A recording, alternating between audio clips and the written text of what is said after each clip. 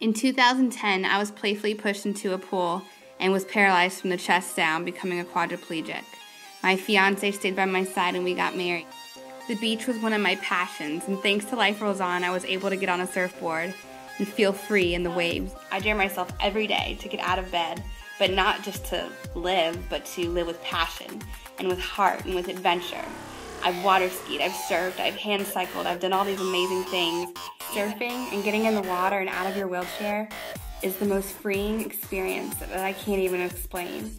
And it's that feeling that I want to share with so many people, to motivate them to do something that makes them feel as good as that day did out on the water for the first time with Life Rolls On. That's my goal in life, to show people that, you know, life isn't about staying home and doing nothing. It's about finding adventure, finding your passion, finding what makes you happy.